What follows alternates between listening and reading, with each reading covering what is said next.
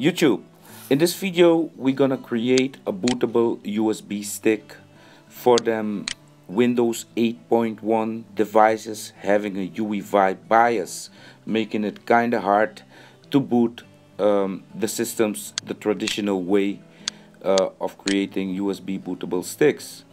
We're gonna use a special piece of software. It's called RUFUS, and RUFUS will help us just like how Power ISO helped us before and UNet booting, but in this case it will help us to create a bootable USB pen drive that will boot on a Uefi device. We will make sure that the MBR partition seam is set to Uefi.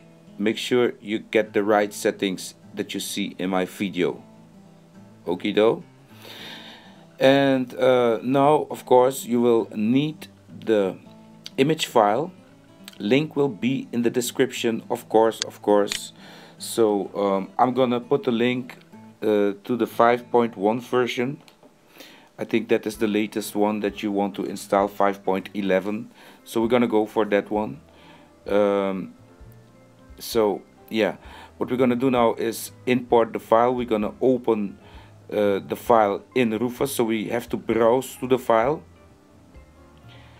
And browsing on my machine is kinda a bit weird. My desktop is not represented in the left list, making it really hard to scroll to things. Yeah, but then again, I still love this system because it's my tool machine. I'm having all these tools to repair phones. So there we are. We just loaded the image file, and now we're just gonna let it go. We're gonna hit enter, and then it will, start being created.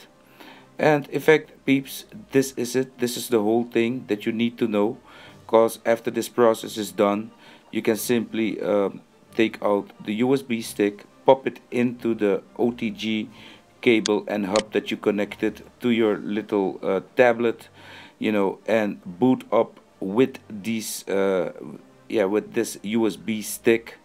And you will see that after you of course also went into the BIOS and remove the security lock in your BIOS, so you can kinda boot up from other stuff like Linux and Android.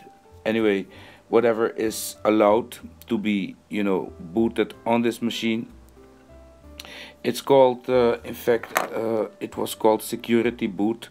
You must try to turn that off, and if security boot is off, then yeah, it will boot and you will be able to get things going. So peeps, in fact I don't have to make this video any longer, right? You got the message. Simply get RUFUS. Link will be in the description. Get the Android version, also in the description, the link. Open RUFUS, make sure MBR partition seam is set to Uefi, and import your image file. Hit burn or start, and the thing will be created for you. Peeps, if this video was of any help, of course you must hit the like, and if you did not already, subscribe to my channel, and of course share this information with your friends so they also get the secret how to because it was a whole hassle to find out how to get any operating system to boot from this thing, except for 8, 8.1 and 10. Those will boot without holding any key. Just pop it in and it will boot up. So peeps, that was it for now. Good luck installing, or in fact running Android on your device. Make sure you check my video after this one, so you will see what the results will be of creating this bootable USB pen drive. Thank you for watching, and till my next video.